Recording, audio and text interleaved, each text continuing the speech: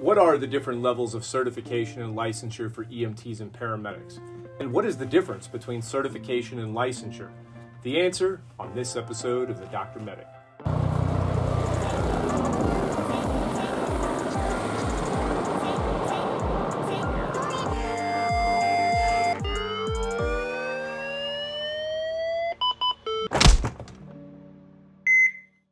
In the United States, we have some very confusing terminology sometimes when referring to EMTs and paramedics.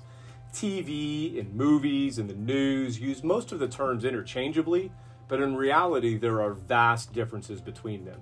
Some call us all EMTs, or we are all paramedics or medics or first responders, or even worse, ambulance drivers.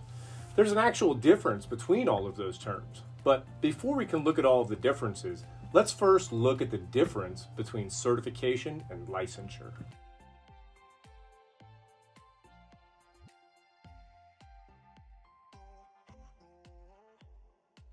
By definition, certification means that some agency or organization has recognized that some individual has met the minimum standards in education or skills for that particular certification or profession. This means that someone sat through some form of education or training and then usually was tested on those skills in education and received some form of certificate. It even works for Jedis. Check out Mrs. Dr. Medic. Somehow she became a certified Jedi. For the most part though, pre-hospital providers in the US are all certified through the National Registry of EMTs, otherwise known as the Nremt or simply the National Registry. The Nremt functions both to certify new pre-hospital providers, but also to maintain a process of certification throughout one's career by way of continuing education. There are 4 levels of certification through the Nremt. They are Emergency Medical Responder, or EMR, Emergency Medical Technician, or EMT, Advanced Emergency Medical Technician, or AEMT, and Paramedic. For the first 3 levels, EMR, EMT, and Advanced, one must first pass a state-approved course for that particular level. Once they have passed that course, they can then take a certification exam with the Nremt to get what we call their national certification. For paramedic, the course must also be approved at the state level, but the course and program itself must also be accredited through the Commission on Accreditation of Allied Health Education Programs, otherwise known as CAHEP. Once someone passes these courses and then passes their Nremt exams, they are now considered certified at that level. However, this does not mean that they can then go and work at that level. To work, they must first be licensed. By definition, to be licensed at one of these levels, one must be granted the authority by some governing body, almost always a state government, to practice at that level. Each state may have their own requirements for licensing, one of which is to have their Nremt certification. As of today, at the EMT level, 46 states will require the Nremt certification, as does most of the military, with 4 states having their own state certification process where the National Registry is optional. For paramedic, 47 of the states require the registry, with 3 states having their own state certification process where the registry is optional. License applications are done through each state, and if approved, they then issue a license to the person who can then go look for a job at their level. So what are the different levels? First, you do not have to work your way through all of the levels necessarily. Anyone can start their education at the EMR or EMT level. Anyone who wants to be certified as an AEMT or paramedic must first be certified as an EMT. Anyone who is an EMT can skip AEMT and go straight to paramedic.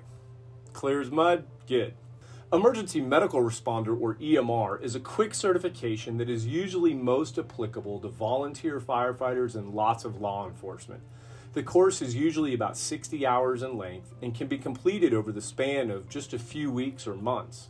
In short, EMR is a great certification for someone who wants to be trained in really good first aid with an entry-level knowledge about patient assessment and treatment.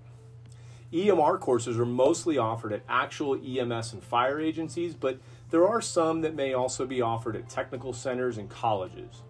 Most states would not actually license someone as an EMR, as they would typically have to be at least an EMT to be licensed. An EMR certificate technically does not give the holder any authority to treat a patient above and beyond what a member of the public can do, but rather provides them with knowledge of really good first aid.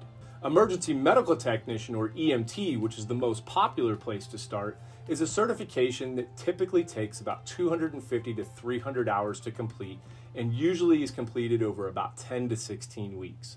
EMTs are taught what we call basic life support, or BLS.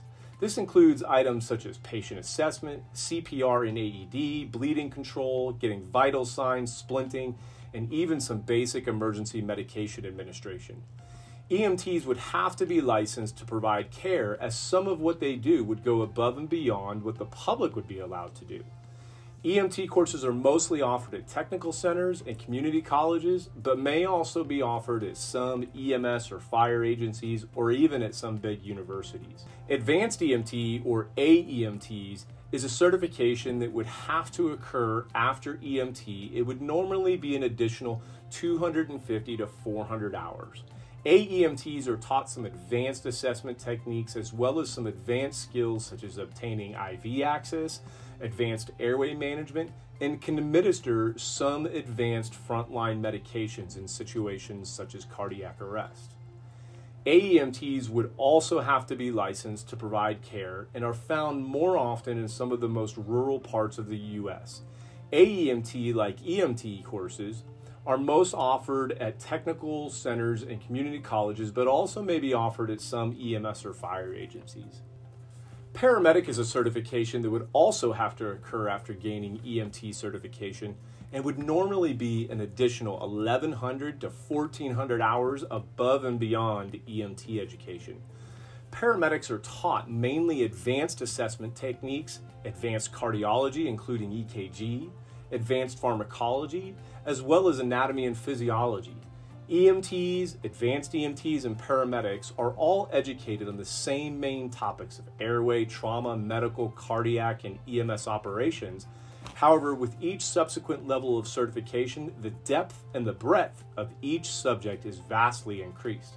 In the end, paramedics are expected to provide the highest level of pre-hospital care in the U.S., and they do so mainly by utilizing advanced critical thinking skills. It doesn't take 2 years after becoming an EMT to train someone on how to get an IV or intubate, but it does take at least that long to educate someone on how to decide when or when not to intubate somebody or get an IV. Paramedic education is mostly offered at big technical centers, community colleges, and several big universities. There are also several large fire departments and EMS agencies that also offer their own paramedic education. Regardless of the format, all paramedic programs in the United States must be accredited in order to allow their students to test for their National Registry certification. Man, that's an awful lot of information in a short amount of time. Yes, there are some instances where what I just told you is a bit different, such as how Texas delineates between certified and licensed and how long or short some of the programs might be, but this is just a general description of how the certification levels work. I hope you all learned something today, and if you did, I hope that I earned your like and your subscription. Either way, cheers to all of you, and I do hope that you all have a beautiful day.